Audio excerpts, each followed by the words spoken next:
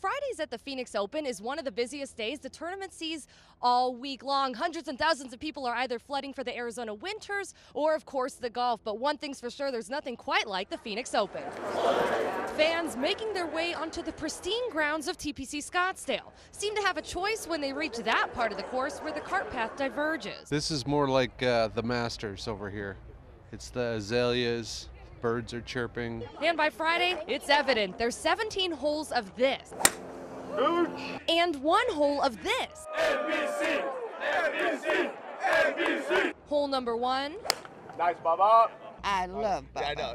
Okay? I love Bubba. Hole 16.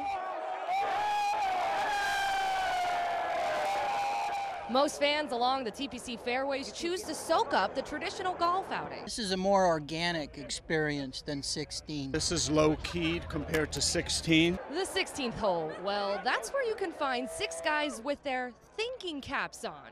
A future bridegroom dressed as a ketchup bottle, Tiger Woods sporting his green jacket, and a ton of patriotism for good measure. This is the place to be. I've never seen it's a party atmosphere, but everybody's really cool. And as always, 16,000 of the biggest fans making for the most unique experience in golf. I had no idea a golf tournament would be like this. I did not come here expecting this, not at all. Tressa Tedrick, 12 News.